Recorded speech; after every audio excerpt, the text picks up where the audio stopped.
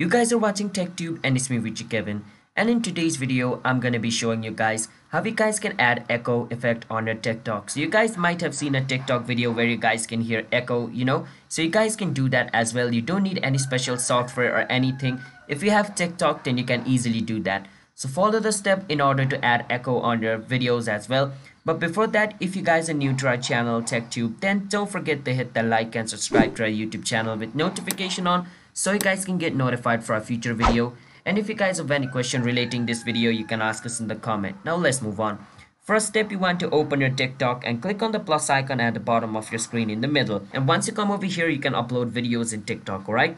Now once you're over here, you can click on the upload in order to upload videos on TikTok. So click on upload. Once you click on upload, you can choose whichever video you want to upload. So I'm going to choose this video in order to upload in it and click on next. Now once you choose the video and you click on next, the video will be uploaded. But just because you upload it doesn't mean the echo is going to be added.